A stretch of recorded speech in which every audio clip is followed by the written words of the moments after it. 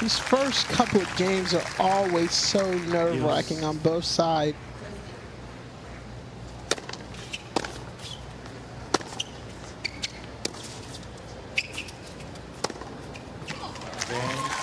And well done.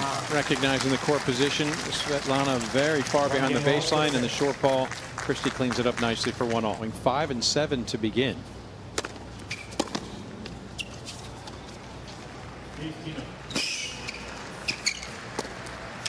But of late, she's been on a tear, winning 7 of her last 9. You know, it can be very distracting, but this match right here, they're competing. And a nice little change of pace, the drop shot for 40-15, yeah. That reminds me of the very first time I played World Team Tennis. I couldn't hit a ball because I wasn't used to all the excitement around there. Nice stuff. It wasn't the cleanest of volleys, but it'll still get the job done as Ahn makes it 3-all. Still be in the games, to still be fighting, producing quality results. And she wants to play at 34 years old. Yeah. That's, you know. Yeah, without question.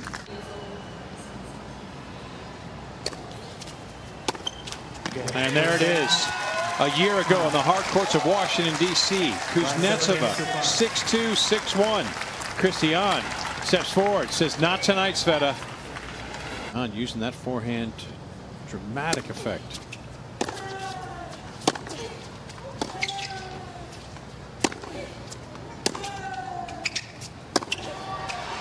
And there's another. There's another forehand.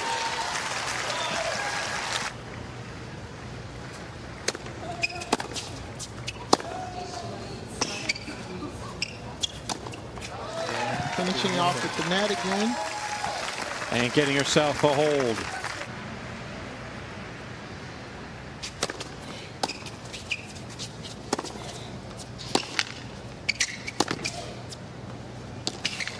And as it should, it's the forehand that seals the deal.